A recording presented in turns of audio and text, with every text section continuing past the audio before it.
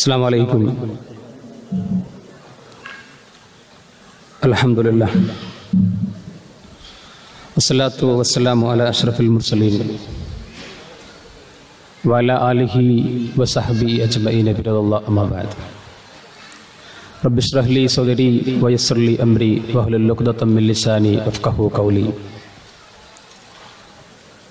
وقال نبينا رسول الله صلى الله عليه وسلم കുൻ ഫി ദുനിയ കഅന്നക ഗരീബ് ഔ ആബിറു സബീൽ.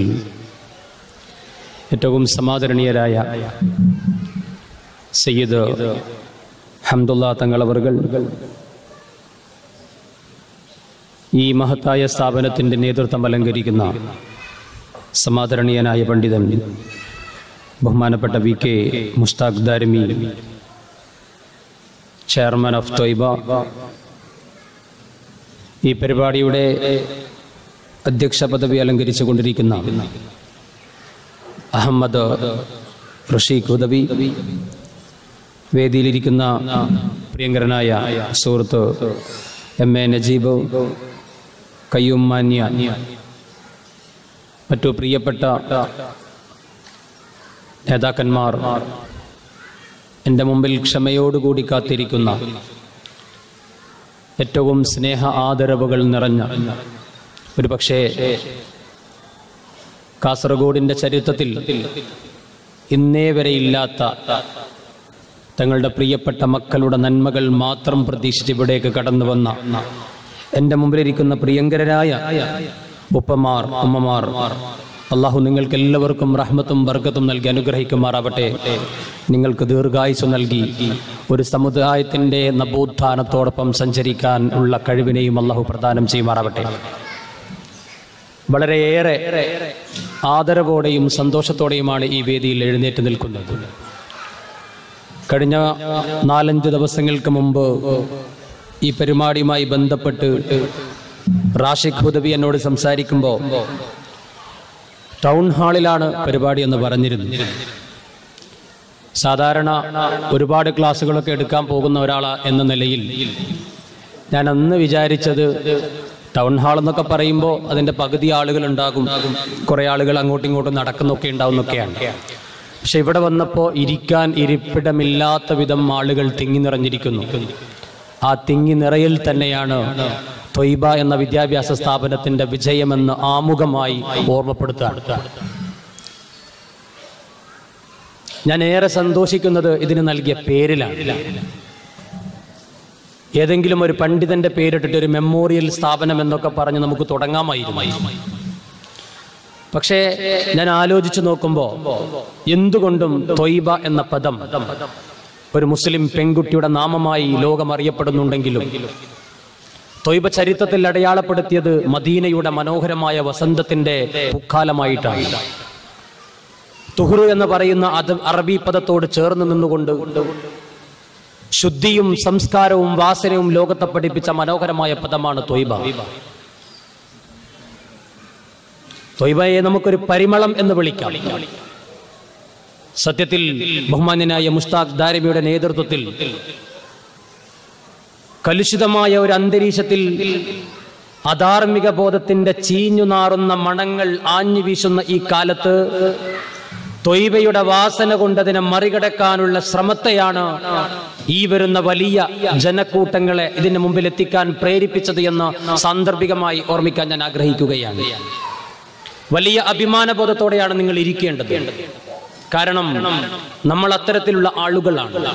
കുന്തും ഖൈറ ഉമ്മത്തിൻ ഉഖ്രിജത് ലിന്നാസ്, ഉത്തമ സമുദായമാണ്.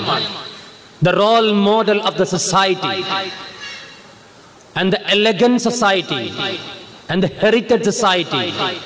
ലോകത്ത് കടന്നു പോയിട്ടുള്ള എല്ലാ സംസ്കാരങ്ങളുടെയും എല്ലാ മതങ്ങളുടെയും എല്ലാ പ്രത്യയ ശാസ്ത്രങ്ങളുടെയും എല്ലാ സിദ്ധാന്തങ്ങളുടെയും ആകത്തുക എടുത്തു നോക്കുമ്പോൾ കാലത്തിനെ അതിജീവിച്ച, കാലത്തിന്റെ ചിന്തകളെ മറികടന്നു പോയ, കാലത്തിന്റെ ചുവരെഴുത്തുകൾ കൃത്യമായി വായിക്കാൻ കഴിഞ്ഞ, പഴയ ചിന്തകൾ മാറിപ്പോകുമ്പോൾ പുതിയ ചിന്തകളെ ജീവിതശൈലിയുമായി ബന്ധപ്പെടുത്താൻ കെൽപ്പുള്ള ഒരു സാംസ്കാരിക പൈതൃകത്തെ കെട്ടിപ്പടുത്ത ഇന്നദ്ദീൻ ഇൻദല്ലാഹിൽ ഇസ്ലാം എന്ന് പറഞ്ഞ അള്ളാഹുവിന്റെ പ്രിയപ്പെട്ട മതം പരിശുദ്ധ ദീനുൽ ഇസ്ലാമിന്റെ അനുയായികളാണ് നമ്മൾ. ആത്യന്തികമായി നമ്മൾ എന്തൊക്കെ പറയുന്നുണ്ടാവാം, എല്ലാത്തിനും അപ്പുറത്ത് വലിയ ഒരു സംഭവം നടക്കാനുള്ളത് മരണമാണ്. മരണമില്ലാത്ത ജീവിതമില്ല. ഒരാൾ ജനിക്കാൻ വേണ്ടി ആരോടെങ്കിലും പ്രാർത്ഥിക്കാം നമുക്ക്. പക്ഷേ ജനിച്ചു കഴിഞ്ഞ ആൾ ഞാൻ മരിക്കരുത് എന്ന് പ്രാർത്ഥിക്കാൻ അയാൾക്കാവില്ല.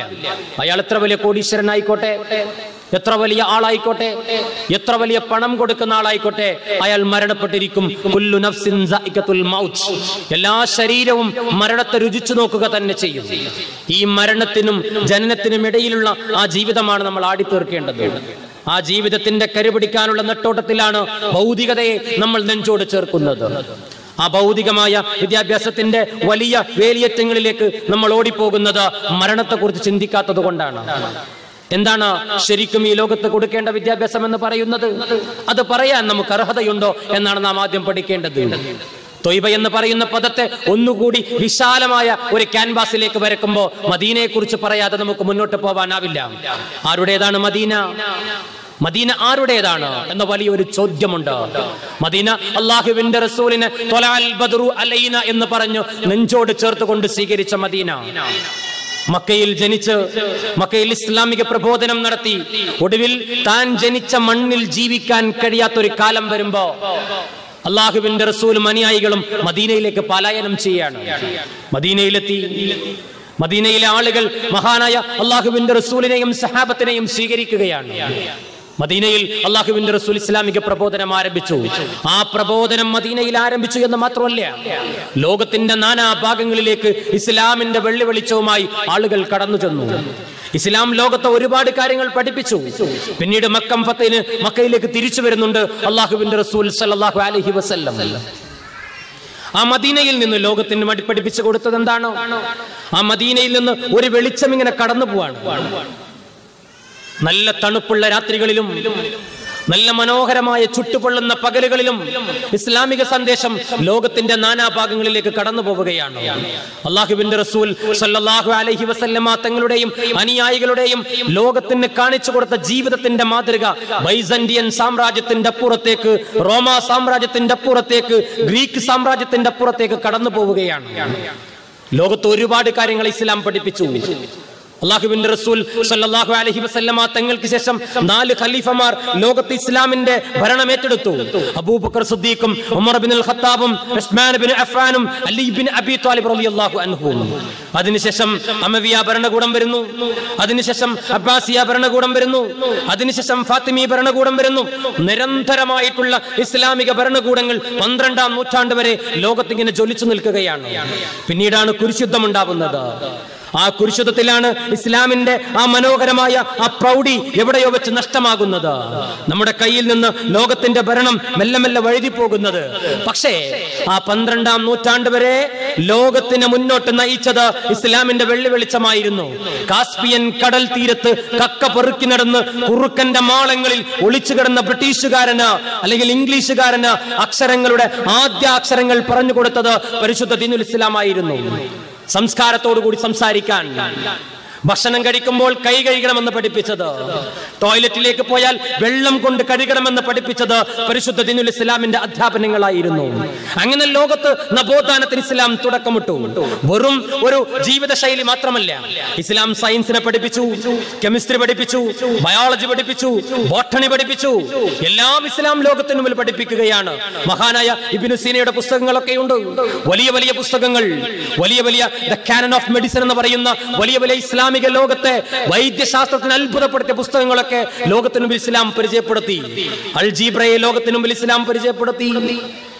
പ്രകാശ വർഷങ്ങൾ ആഘോഷിച്ചു. കഴിഞ്ഞ വർഷം 2015 ഇവിടെ UNO 1000 വർഷങ്ങളുടെ പ്രകാശ വർഷം ആഘോഷിക്കുമ്പോൾ പരിശുദ്ധ ദീനുൽ ഇസ്ലാമിന്റെ സംഭാവനയെ നമുക്ക് മറക്കാനാവില്ല. അങ്ങനെ ലോകത്താകമാനം ഒരു സാംസ്കാരിക പൈതൃകത്തിന്റെ നവോത്ഥാനത്തെ കൊണ്ടുവന്ന ഉമ്മയും ഉപ്പയും മകനും മകളും ഉസ്താദും നാട്ടുകാരും എങ്ങനെ ജീവിക്കണം, എങ്ങനെ പള്ളിയിലേക്ക് പോകണം, എങ്ങനെ മദ്രസയിലേക്ക് പോകണം, എങ്ങനെ ടോയ്ലറ്റിലേക്ക് പോകണം, എങ്ങനെ വാപ്പാനോട് സംസാരിക്കണം, എങ്ങനെ മോളോട് സംസാരിക്കണം, എങ്ങനെ ഭാര്യയോട് സംസാരിക്കണം, എങ്ങനെ ജീവിക്കണം, നിന്റെ നടപ്പിലും ഇരുത്തത്തിലും നടത്തത്തിലും ഓട്ടത്തിലും കിടത്തത്തിലും എങ്ങനെയാവണമെന്ന് കൃത്യമായ ഒരു ചട്ടക്കൂട് പഠിപ്പിച്ചുകൊണ്ട് ലോകത്ത് അഭൂതപൂർവമായ നവോത്ഥാനത്തിന്റെ വെളിച്ചം കൊണ്ടുവന്ന പരിശുദ്ധ ദീനുൽ ഇസ്ലാം പിന്നീട് എവിടെയാണ് നമുക്ക് നഷ്ടമായത്? പിന്നീട് നമ്മൾ ബ്രിട്ടീഷുകാരെ കണ്ടുപിടിച്ചു. നമ്മൾ അനുകരണത്തിലേക്ക് പോയി. നമ്മൾ അനുകരണത്തിലേക്ക് പോവുകയാണ്. അന്ധമായ അനുകരണം. ഇംഗ്ലീഷ് വിദ്യാഭ്യാസത്തിന്റെ കടന്നുകയറ്റം ഉണ്ടാവുകയാണ്. അന്നത്തെ കോണ്ടസ്റ്റിൽ ഇംഗ്ലീഷ് വിദ്യാഭ്യാസം ഹറാമാണെന്നൊക്കെ പറഞ്ഞിട്ടുണ്ട്. അത് അന്ന് ശരിയാണ്. പക്ഷേ വർത്തമാന കാലത്ത് ഇംഗ്ലീഷ് ഹറാമാണെന്ന് പറയാൻ കഴിയില്ല. ഇംഗ്ലീഷ് അത്യന്താപേക്ഷിതമായ ഒരു ഭാഷയായി മാറിയിട്ടുണ്ട്. അങ്ങനെയൊക്കെ അവന്റെ വിദ്യാഭ്യാസം വരുമ്പോ, അവന്റെ ശൈലി വരുമ്പോ നമ്മളിൽ മാറ്റമുണ്ടായി. ആ മാറ്റം ഇന്ത്യയിലേക്ക് വന്നു. ആ മാറ്റം കേരളത്തിലേക്ക് വന്നു. പക്ഷേ ആ മാറ്റത്തെ ഏറ്റവും വേഗത്തിൽ സ്വീകരിച്ച ആളുകളായിരുന്നു നമ്മുടെ കാസർഗോട്ടുകാർ. നമുക്ക് നിഷേധിക്കാനാവുമോ? ഇന്ത്യയിലേക്ക് ആദ്യമായ ഒരു മാറ്റം വരുമ്പോ ആ മാറ്റത്തിന്റെ അലയലി ആദ്യമെത്തുക കാസർഗോട്ടാണ്. പുതിയൊരു ഡ്രസ് ഇറങ്ങിയാൽ അത് കാസർഗോട്ടേക്ക് എത്താറുണ്ട്. പുതിയൊരു കോലം ഇറങ്ങിയാൽ അത് കാസർഗോട്ടേക്ക് എത്താറുണ്ട്. പുതിയൊരു ഫാഷൻ വന്നാൽ അത് കാസർഗോട്ടേക്ക് എത്താറുണ്ട്. നമ്മൾ എന്താ ചെയ്യുന്നത്? ആരെയും വിമർശിക്കാനോ കുറ്റപ്പെടുത്താനോ അല്ല ചെയ്യുന്നത്. ത്വയ്ബ നിങ്ങളെ വിളിച്ചിരിക്കുന്നത് നിലവിലുള്ള സാഹചര്യത്തിൽ നിന്ന് ഒരു മാറ്റമുണ്ടാക്കി സാമൂഹിക നവോത്ഥാനത്തിന്റെ വലിയ വേരുകൾ സൃഷ്ടിച്ച് നാളെ മാശറ ലോകത്തെത്തുമ്പോ എന്റെ പ്രിയപ്പെട്ട മാതാവും പിതാവും എന്നെ പഠിപ്പിച്ചിട്ടാണ് ഞാൻ അള്ളാഹുവിനെ ഇഷ്ടപ്പെട്ട് തുടങ്ങിയത് എന്ന് നിങ്ങളെ മക്കളെ കൊണ്ട് പറയിപ്പിക്കാൻ കഴിയുന്ന തലത്തിലേക്ക് അവരെ പ്രാപ്തമാക്കാൻ വേണ്ടിയിട്ടാണ് നിങ്ങളുടെ മക്കളെ ത്വയ്ബ വിളിക്കുന്നത്. ത്വയ്ബിനെ മാടി വിളിക്കുകയാണ്. ഞാൻ ഒന്ന് പറഞ്ഞോട്ടെ, നമ്മളെ പ്രശ്നം എന്താണ്? നമ്മളിവിടെ ചർച്ച നടത്തുകയാണ് അല്ലേ? ഒരു കല്യാണം വരുമ്പോ വലിയ ചർച്ചകളാണ്. നിക്കാഹ് എന്ന് പറയുന്ന മന്ത്രധ്വനിയിൽ ഒരു ആണും പെണ്ണും പരസ്പരം കൂടിച്ചേരപ്പെടിന്റെ ഒരു ചെറിയ പരിപാടിയെ നമ്മൾ ആഘോഷമാക്കി മാറ്റി. 3 ദിവസം നീണ്ടു നിൽക്കുന്ന കല്യാണങ്ങൾ. ഒരു ദിവസം ഫ്രണ്ട്സ് പാർട്ടി, ഒരു ദിവസം ടീച്ചേഴ്സ് പാർട്ടി, ഒരു ദിവസം മഞ്ഞ കല്യാണം, ഒരു ദിവസം നീല കല്യാണം, പിറ്റേ ദിവസം മൈലാഞ്ചി കല്യാണം. ഇങ്ങനെ കൊണ്ടുവന്ന് നമ്മളിങ്ങനെ പുതിയ ആശയങ്ങൾ കണ്ടെത്താൻ. അത് മാത്രമല്ല, നമ്മള് കല്യാണം നിശ്ചയിക്കാൻ ഉസ്താദിനോട് ഡേറ്റ് ചോദിക്കും. മുസ്താഖ് ഉസ്താദ് ഇവിടെ ഇരിക്കുന്നുണ്ടല്ലോ. നമ്മൾ ഡേറ്റ് ചോദിക്കും ഉസ്താദിനോട്, ഉസ്താദ് ഒരു ഡേറ്റ് തരുമോ? ആയിക്കോട്ടെ. ഉസ്താദ് ഇങ്ങനെ കലണ്ടറൊക്കെ നോക്കി എന്നിട്ട് പറയും ഈ ദിവസത്തിന് നയസുണ്ട്, പറ്റൂല. ഒരു ദിവസം അങ്ങോട്ട് കൊടുത്തു. ആ ദിവസം നമ്മൾ നിക്കാഹ് നടത്തി. എന്തിനാണ് ഉസ്താദ് ആ ദിവസം നമുക്ക് നിശ്ചയിച്ചു തന്നത്? അന്ന് രാത്രിയിൽ അന്ന് നിക്കാഹിന്റെ മന്ത്രധ്വനികൾ ചെയ്ത ചെറുപ്പക്കാരനും ചെറുപ്പക്കാരിയും അള്ളാഹുവിന്റെ പൊരുത്തത്തോടു കൂടി നല്ല ഒരു ദിവസത്തിൽ പരസ്പരം സംഗമിക്കാനാണ്. എന്നിട്ട് നമ്മൾ എന്താ ചെയ്യല്? രാവിലെ തങ്ങന്മാര് വരും, ഉസ്താദുമാര് വരും, നിക്കാഹ് ചെയ്തിട്ട് പോകും. പിന്നെ നമ്മളങ്ങ് ഏറ്റെടുക്കാണ്. നമ്മളങ്ങോട്ട് ഏറ്റെടുത്തു. കല്യാണമൊക്കെ കഴിഞ്ഞു. വയസ്സായ ആളുകളൊക്കെ ഇങ്ങനെ ക്ഷീണിച്ച് കിടന്നുറങ്ങുന്നുണ്ടാവും. എവിടെയെങ്കിലും ഒന്ന് പോയി കിടക്കണം. ഈ പെണ്ണിന്റെ വാപ്പ കഴിഞ്ഞ 10-12 ദിവസമായി ഊണും ഉറക്കവും ഇല്ലാതെ അങ്ങോട്ടും ഇങ്ങോട്ടും ഓടിയ പെണ്ണിന്റെ വാപ്പ കയ്യും കെട്ടിയിട്ട് ഉമ്മറപ്പടിയിൽ ഇങ്ങനെ നിൽക്കാണ്. എന്തിനാ നിൽക്കണത്? എന്റെ പൊന്നുമോൻ പുതിയാപ്പിള ഒന്ന് വന്ന് കിട്ടാൻ. പോകുമ്പോ തന്നെ പറഞ്ഞിട്ടുണ്ട്, പുതിയാപ്പിളയെ വേഗം എത്തിക്കണം, ഒരു 10 മണിയാകുമ്പോൾ വീട്ടിലേക്ക് എത്തിക്കണം. 10 മണിയായി. മൂപ്പരുടെ കണ്ണുകൾ ഇങ്ങനെ അടയുന്നുണ്ട്. വന്ധ്യവയോധികനായ പാവം പിതാവ്, അയാളുടെ കണ്ണുകൾ ഇങ്ങനെ അടയുന്നുണ്ട്. 11 മണിയായി, 12 മണിയായി, 1 മണിയായി, 2 മണിയായി, 3 മണിയായി. പുതിയാപ്പിളയെ കാണുന്നില്ല. അപ്പോഴാണ് പോലീസ് ജീപ്പ് പാഞ്ഞു വരുന്നത്. എന്തിനാ പോലീസ് ജീപ്പ് പാഞ്ഞു വരുന്നത്? പോലീസ് ജീപ്പിനകത്തുണ്ട് പുതിയാപ്പിളയും പെണ്ണും. വല്ല സ്വീകരണത്തോടു കൂടി, കാസർഗോഡ് പോലീസിന്റെ സ്വീകരണത്തോടു കൂടി ഭാര്യ വീട്ടിലേക്ക് ഇങ്ങനെ കടന്നു വരികയാണ്. ആരാണ് അങ്ങനെ ഒരു അവസരം ഒരുക്കിയത്? നമ്മളാണ്. കുന്തും ഖൈറ ഉമ്മത്തിൻ ഉഖ്രിജത ലിന്നാസ് എന്ന് പറഞ്ഞ ഉത്തമ സമുദായത്തിന്റെ ചെറുപ്പക്കാർ. പറയുമ്പോൾ ആളുകൾക്ക് ദേഷ്യം വരും. ഇയാൾ എന്താ പറയണതെന്ന് ചോദിച്ചോട്ടെ.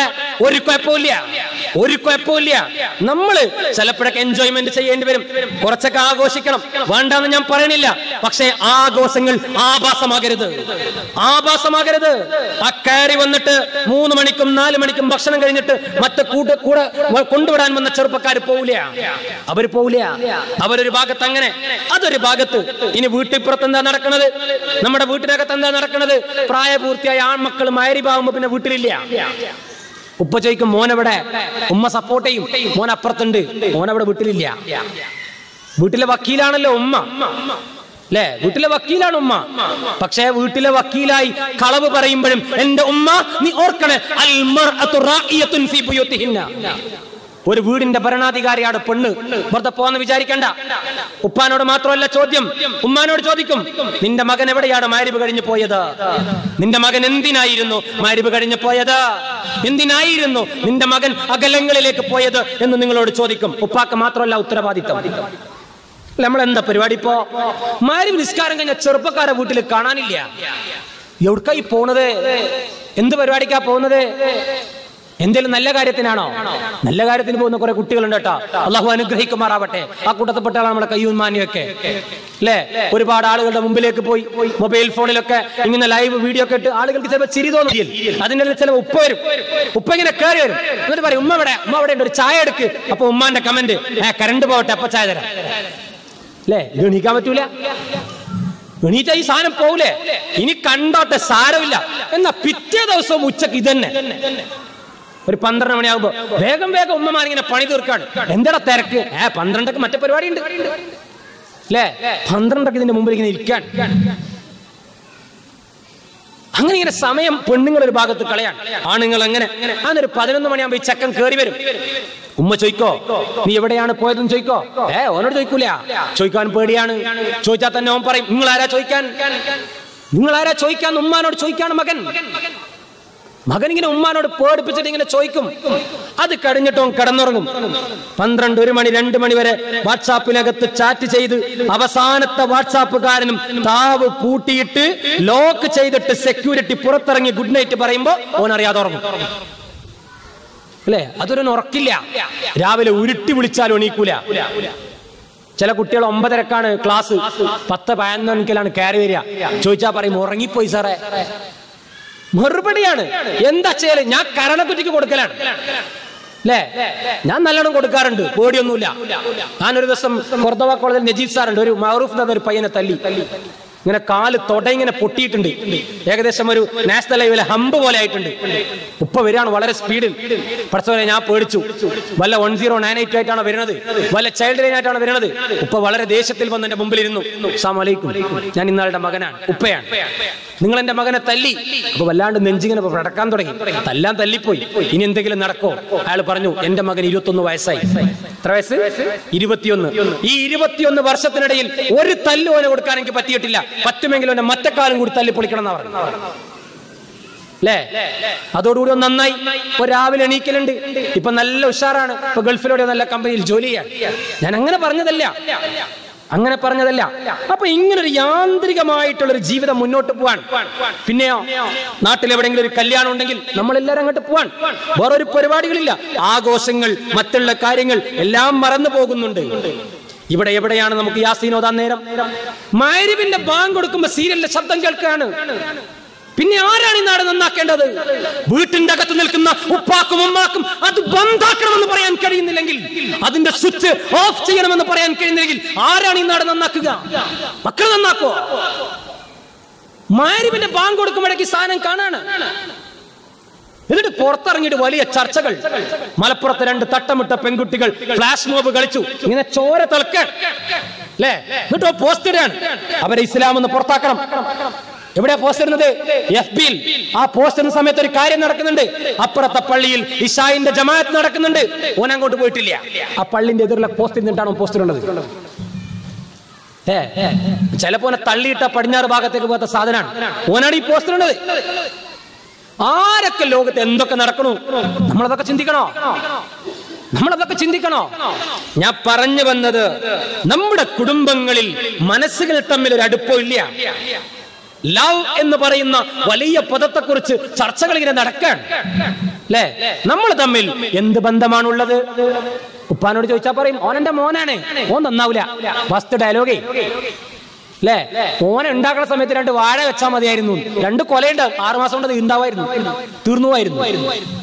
നമ്മൾ പറയുന്ന ഡയലോഗാണ്. വീട്ടിലേക്ക് ആരെങ്കിലും കയറി വരികയാണ്, മാഷന്മാർ വരികയാണ്, മാഷ എന്റെ മോൻ എങ്ങനെയുണ്ട്? അപ്പൊ നമ്മള് വെറുതെ ഓനെ മോശാക്കണ്ടല്ലോ, നമ്മളിങ്ങോട്ട് പറയും നല്ല കുട്ടിയാണ്. ആദ്യമായിട്ടാണ് ഒരാൾ പറയണത് ഉപ്പ ഇങ്ങോട്ട് അല്ലേ. അപ്പോഴും ബാക്കിന്റെ ഡോറിന്റെ മറവിൽ ഒരാളിങ്ങനെ നിൽക്കുന്നുണ്ടാവും. ഉമ്മ മുഖത്തൊരു ചെറിയ പുഞ്ചിരൊക്കെ വിടർത്തി, ഒരാളെങ്കിലും നിന്നെ കുറിച്ച് നല്ലത് പറഞ്ഞല്ലോ അല്ലേ. ഞാൻ ചോദിക്കട്ടെ എന്റെ പ്രിയപ്പെട്ട ഉപ്പമാരെ, നിങ്ങൾക്ക് 15 വയസ്സിൽ മക്കളുള്ളവർ, 15 വയസ്സിൽ കൂടുതൽ പ്രായമുള്ള മക്കളുള്ള ഒന്ന് കൈപൊക്കിയേ. 15 വയസ്സുള്ള കൂടുതൽ പ്രായമുള്ള ആൺമക്കളും പെൺമക്കളൊക്കെ ഉള്ള ആളുകൾ ഒരുപാട് പേരുണ്ട്. കഴിഞ്ഞ ചെറിയ പെരുന്നാൾക്ക് നിങ്ങളുടെ മകനെ കെട്ടിപ്പിടിച്ചിട്ട് ഈദ് മുബാറക്ക് പറഞ്ഞ ആളൊന്ന് കൈപൊക്കിയേ. ഉണ്ട്, മാഷാ അല്ലാഹ്, അള്ളാഹു അനുഗ്രഹിക്കട്ടെ അല്ലേ. കുറെ ഉമ്മമാരും കുറെ ന്യൂ ജനറേഷൻ പെൺകുട്ടികളൊക്കെ ഇവിടെ ഇരിക്കുന്നുണ്ട്. നിങ്ങളുടെ FB-യുടെ അല്ലെങ്കിൽ നിങ്ങളുടെ വാട്സപ്പിന്റെ സ്റ്റാറ്റസ് നിങ്ങളുടെ കുടുംബങ്ങൾക്ക് മാത്രമായിട്ട് കാണാനുള്ളതാണ്. നിങ്ങളുടെ ഉപ്പാന്റെ ഫോട്ടോ സ്റ്റാറ്റസ് ആക്കി എത്ര ആളുകളുണ്ട്. ഒരു പെരുന്നാളിന് ഉപ്പാന്റെ കൂടെ ഇങ്ങനെ ചേർന്നിട്ട് ഇങ്ങനെ ആകാശത്തേക്ക് നോക്കിയിട്ട് കുറെ എന്തൊക്കെ കോലത്തിലേക്ക് അത് പറയണില്ല അല്ലേ? ഒരു കല്യാണത്തിന് പോയാൽ വെള്ളം കിട്ടണില്ല. ഇപ്പൊ ഞാനിപ്പോ വിചാരിക്കുന്നത് ഉസ്താദ്, ഈ കല്യാണത്തിന്റെ പന്തലൊക്കെ ഒന്ന് മാറ്റണം.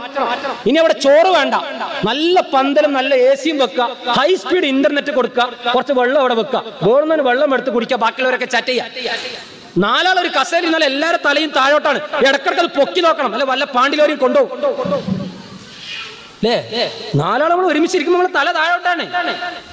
ഞാൻ ചോദിക്കട്ടെ, കഴിഞ്ഞ പെരുന്നാളിന് മകനോട് ഷെയ്ക്കാൻ്റെ കൊടുത്ത് സംസാരിച്ച എത്ര ആളുകളുണ്ട്? എന്റെ പ്രിയപ്പെട്ട ഉമ്മമാർ, പ്രിയപ്പെട്ട ഉപ്പമാർ, നിങ്ങളുടെ വളർന്നു വരുന്ന മക്കൾ നിങ്ങളുടെ രക്തങ്ങൾ തന്നെയാണ്. അൽ മാലു വൽ ബനൂന സീനത്തുൽ ഹയാത്തി ദുനിയ. ഇസ്ലാം എത്ര വ്യക്തമായിട്ടാണ് പഠിപ്പിച്ചത്. ഇസ്ലാമിന് അധ്യാപനമുണ്ട്. ഇസ്ലാം വളരെ കൃത്യമായി തന്നെ പഠിപ്പിച്ചിട്ടുണ്ട്. അൽ മാലു വൽ ബനൂന സീനത്തുൽ ഹയാത്തി ദുനിയ എന്ന് പറഞ്ഞത് വെറും പൈസ മാത്രമല്ല, മക്കളും ഭൂമിയുടെ അലങ്കാരമാണ്. മക്കൾ നന്നാവണമെങ്കിൽ നിങ്ങൾ അവരുടെ കൂടെയുണ്ട് എന്ന് തോന്നണം. അപ്പൊ ഉപ്പ എന്ത് ചെയ്യണം? മോൻ വരുമ്പോ ചോദിക്കണം, നീ എവിടേക്കാടാ പോയത്? ഓൻ ദേഷ്യപ്പെടും. ഓൻ ദേഷ്യപ്പെട്ടോട്ടെ, പറ്റുമെങ്കിലും കിടന്നുറങ്ങുമ്പോ ഓന്റെ കട്ടിലൊന്ന് പോയിരുന്നോക്ക്, ഓന്റെ കട്ടിലൊന്ന് പോയിരുന്നോക്ക. എന്നിട്ട് മോനെ എന്ന് വിളിച്ചു നോക്ക്. മനസ്സിനകത്ത് രക്തത്തിന്റെ കട്ടയുള്ള കരളുള്ള ചെറുപ്പക്കാരൻ എണീറ്റ് വരും. എന്റെ അടുത്തിരിക്കുന്നത് ജരാനരകൾ ബാധിച്ച ആർദ്രമായ കൈത്തലമുള്ള എന്റെ പ്രിയപ്പെട്ട വാപ്പയാണ്. ആ മകൻ എഴുന്നേറ്റ് വരും. 18ഉം 19ഉം പ്രായമായ പെൺകുട്ടികളോട് ചില ഉപ്പമാർ മിണ്ടൂല. ഓള് വലുതായില്ലേ, ഓളോട് എന്തിനാ മിണ്ടണത്? ഓളെ ചേർത്ത് പിടിക്കണം, ഓളെ ചേർത്ത് പിടിക്കണം. ഇടക്കിടക്ക് അവളുടെ നെറ്റിയിൽ ഒരു സ്നേഹത്തിന്റെ ചുടുചുംബനം കൊടുക്കണം. അത് കൊടുക്കുമ്പോഴാണ് മോക്ക് തോന്നുക, എന്റെ ഉപ്പ എന്റെ കൂടെയുണ്ട്. ഉമ്മമാരോടും കൊടുക്കണം അല്ലേ? അല്ലാണ്ട് വെറുതെ ഇങ്ങനെ കുറ്റം പറഞ്ഞിട്ട് കാര്യമില്ല. നമ്മൾ അതൊന്നും ചെയ്യൂല, നമുക്കതിനൊന്നും സമയമില്ല. ആരാണവർ? അങ്ങോട്ടും ഇങ്ങോട്ടും എല്ലാവർക്കും കുടുംബക്കാർക്ക് വാട്സപ്പ് ഉണ്ടല്ലോ.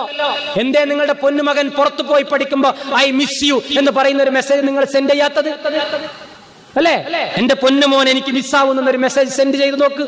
രാവിലെ നിങ്ങൾ ഇങ്ങനെ മെസ്സേജ് അയക്കാണ്, എന്റെ മോൻ ചായ കുടിച്ചോ, എന്റെ മോൻ ഭക്ഷണം കഴിച്ചോ, എന്റെ മോൻ നിസ്കരിച്ചോ എന്ന് ഉപ്പ ചോദിക്കുമ്പോ എന്റെ മുമ്പിൽ ഇരിക്കുന്ന പ്രിയപ്പെട്ട ഉമ്മമാര് ഉപ്പമാര് മനസ്സിലാക്കണം, നിങ്ങളുടെ മക്കളുടെ പിറകിൽ ഒരു സാന്ത്വനമായി, ഒരു കാറ്റായി, ഒരു കുളിർ തെന്നലായി, ഒരു മനോഹരമായ ഒരു വലിയ പിന്തുണയുമായി എന്റെ ഉപ്പയും ഉമ്മയും എന്റെ പിറകിൽ സദാ ജാഗരൂകമായി ഉണ്ട് എന്ന് തോന്നുന്ന ഒരു കുട്ടിയും മോശമായ പരിപാടിയിലേക്ക് പോകൂല അല്ലേ? ആ കുട്ടി ഒളിച്ചോടൂല, ആ കുട്ടി ഒളിച്ചോടൂല. ആ കുട്ടിയോട് ആരെങ്കിലും പ്രപ്പോസ് ചെയ്ത് വന്നാൽ ആ കുട്ടി ആർജവത്തോടെ പറയും, എനിക്ക് കുഴപ്പമൊന്നുമില്ല, എന്റെ ഉപ്പാനോട് ഉമ്മാനോട് പോയി ചോദിക്ക്, അവര് സമ്മതിക്കുകയാണെങ്കിൽ ഞാൻ കല്യാണം കഴിക്കാം. ഒളിച്ചോടുവോ?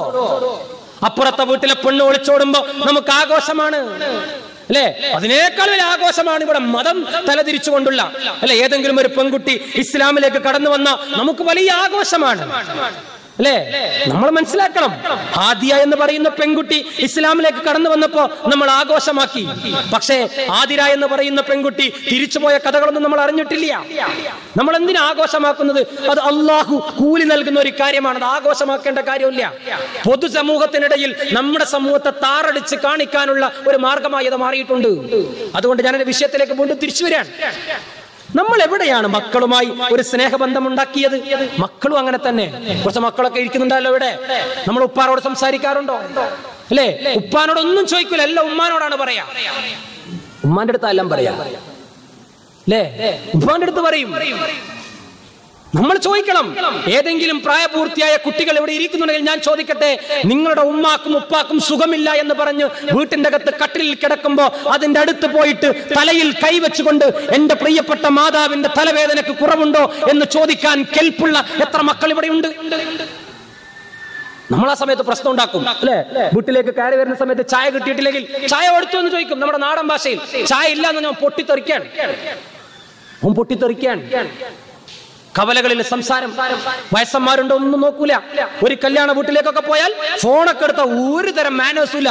വളരെ ഉറക്കെ ഇങ്ങനെ സംസാരിക്കാൻ, അങ്ങോട്ടും ഇങ്ങോട്ടും വേണ്ടാത്ത കാര്യങ്ങൾ പറയാൻ. അതുകൊണ്ട് എന്റെ പ്രിയപ്പെട്ട രക്ഷിതാക്കളോട് എനിക്ക് സൂചിപ്പിക്കാനുള്ളത്, നമ്മൾ നന്മയുടെ വസന്തങ്ങളാവണം. നമ്മളാണ് നന്മ ചെയ്യേണ്ടത്. ലിമ തഖൂലൂന മാ ലാ തഫ്അലൂൻ എന്ന വചനമുണ്ട് പരിശുദ്ധ ഖുർആനിൽ. നിങ്ങൾ ചെയ്യാത്ത കാര്യം എന്തിനാണ് പറയുന്നത്? You should love your sons. ഇസ്ലാം അതല്ല പറഞ്ഞത്. നിങ്ങളുടെ മക്കളെ, നിങ്ങളുടെ പ്രിയപ്പെട്ട മകളെ, അല്ലെ, കുറെ LKG കുട്ടികൾ ഉണ്ടാവുന്നാണ് ഞാൻ വിചാരിക്കുന്നത്. എന്താ നമ്മൾ ചെയ്യല്? LKG ക്ലാസ് കഴിഞ്ഞിട്ട് വരുമ്പോ ഉമ്മയുടെ മുറ്റത്ത് നിൽക്കുന്നുണ്ടാവും, അല്ലേ? മുറ്റത്ത് നിൽക്കും, മോനിങ്ങനെ കയറി വരികയാണ് ബാഗും കൊണ്ട്. അപ്പൊ ഉമ്മാന്റെ ഡയലോഗ്, നീ എന്തിനാ ചക്കക്കുരു മണ്ണിൽ പെരക്കിയാണക്കെ, നീ ഏടക്ക് പോയത്, അല്ലേ? നമ്മുടെ ഡയലോഗാണ് മോനോട്. നീ എന്തിനാണ് പോയത്? ഓനൊരു LKG കാരൻ, 3.5 വയസ്സായിട്ടല്ലേ ആ പാവത്തിനായിട്ടുള്ളൂ. ഓനറിയോ ഇതിൽ മണ്ണാവാൻ പാടില്ല, ഓനറിയോ ഇതിൽ ഇസ്തിരി പൊളിയാൻ പാടില്ല. ഓൻ വരുമ്പോൾ നടുപ്പുറത്തേക്ക് 2 എണ്ണം കൊടുക്കാൻ. ബാഗ് പെട്ടെന്ന് ചെക്ക് ചെയ്തു, കൊടുത്തു സ്ലൈറ്റ്, അതിന്റെ കഷ്ടം പോയിട്ടുണ്ടാവും, അല്ലേ? എന്താണ്, ചോക്ക് കാണുന്നില്ല, കൊടുത്ത ഡയറി കാണുന്നില്ല, കൊണ്ടുപോയ ചോറ് അതേപോലെ കൊണ്ടുവന്നിട്ടുണ്ട്, നല്ല 2 എണ്ണം നടുപ്പുറത്തേക്ക് കൊടുക്കാൻ. ആ കുട്ടി എവിടെ പോയിട്ട് കിടന്നുറങ്ങും. ഓൻ പിന്നെ വരുമോ? ഉമ്മമാര് ഓൻ വരുന്ന സമയത്ത് ഓനെ ഇങ്ങോട്ട് വിളിക്ക, എന്റെ മോനെ ഇങ്ങോട്ട് വാ, അല്ലേ? നീ എന്താണ് ഇങ്ങനെ ഫുള്ള് ചളിയിലൊക്കെ പെരങ്ങിയത്? അത് ഉമ്മ, ഞാൻ അവിടെ സാരമില്ല, അത് സാരമില്ല, അല്ലെ? എന്റെ മോന് ഭക്ഷണമൊക്കെ കഴിച്ചിരുന്നോ? എന്താണ് ഇന്ന് ഉസ്താദൊക്കെ പഠിപ്പിച്ചത്? അപ്പൊ മോൻ സന്തോഷത്തോടെ പറയും, ഇന്ന് ഉസ്താദ് പഠിപ്പിച്ചത് നമ്മുടെ നബി അവരാരാണ്. അതും പറയും. നമ്മൾ അങ്ങനെ പെരുമാറുമ്പോ പിന്നെ കുറെ ഉമ്മമാർക്ക് ഒരു പ്രശ്നമുണ്ട്. അതായത് 2-3 കുട്ടികളുണ്ടായെന്ന് വിചാരിക്കാം. ഒരു കുട്ടിക്ക് 2 വയസ്സ് അല്ലെങ്കിൽ 1.5 വയസ്സ്, അത് പാല് കുടിക്കുന്ന കുട്ടിയാണ്.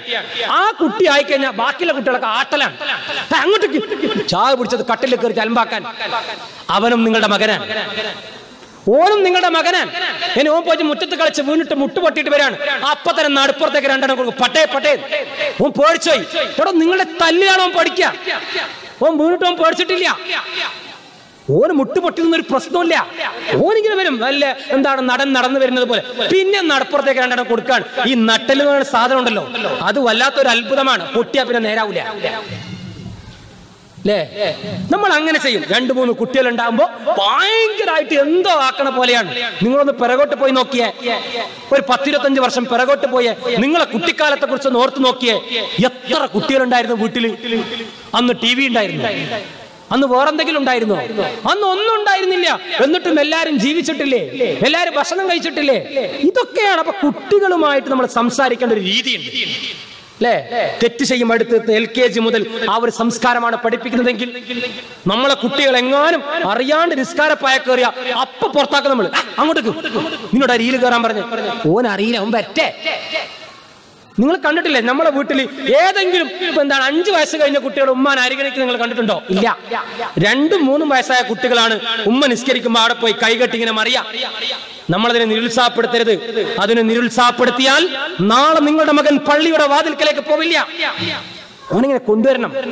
നിങ്ങൾ ദുആ ചെയ്യുമ്പോ, നിങ്ങൾ നഫീസത്ത് മാല പാടുമ്പോ, നിങ്ങൾ മങ്കൂസ് മൗലൂദ് ഓതുമ്പോ, നിങ്ങൾ മറ്റുള്ള സിക്റുകൾ ചെല്ലുമ്പോ, നിങ്ങളുടെ മക്കൾ നിങ്ങൾ അടുത്തിരിക്കട്ടെ. നിങ്ങൾ ആലോചിച്ച് നോക്കിയേ, ഒരു മഗ്‌രിബ് നിസ്കാരത്തിന് എല്ലാവരും നിസ്കരിക്കാൻ ഒരു വലിയ പായലൊക്കെ നിസ്കരിച്ചു, അത് കഴിഞ്ഞ് TV ഒക്കെ ഓഫാണ്, ഉമ്മ അവിടെ ഇരുന്ന് ഉറങ്ങാൻ അല്ല ഓതാൻ.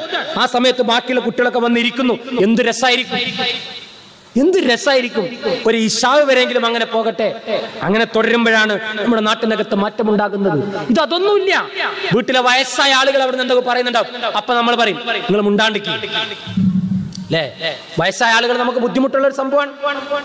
അപ്പൊ ഞാൻ ഈ പറഞ്ഞു വന്നത്, നമ്മൾ തമ്മിലുള്ള ഒരു ബന്ധം, A mental rapport between the family members, കുടുംബാംഗങ്ങൾക്ക് ഇടയിലുള്ള ഒരു വല്ലാത്ത എന്താ പറയേണ്ടത്, ഒരു മാനസികമായിട്ടുള്ള ഒരു അടുപ്പം, ആ അടുപ്പം ഉണ്ടാവണം. അത് നമ്മൾ ഉണ്ടാവാറില്ല. നമ്മളെല്ലാം മറന്നു, എല്ലാ നന്മകളെയും നമ്മൾ മറന്നു. എവിടെയൊക്കെയോ നമ്മൾ പാതി വഴിയിൽ വെച്ച് ഉപേക്ഷിച്ചു പോയിട്ടുണ്ട്. പ്രിയപ്പെട്ട ഉമ്മ എന്ന് പറയുന്ന ആ പദത്തെക്കുറിച്ച് നമ്മൾ ചിന്തിക്കണം. 10 മാസം ഗർഭം ചുമന്ന്, മഴ പെയ്യുമ്പോഴും മഞ്ഞു പെയ്യുമ്പോഴും ഇടിവെട്ടുമ്പോഴും മിന്നറിയുമ്പോഴും മാറോട് ചേർത്ത് മുലപ്പാൽ നൽകി വളർത്തി വലുതാക്കിയ ഉമ്മ, ആ ഉമ്മ പ്രായത്തിന്റെ ജരാനരകൾ ബാധിച്ച്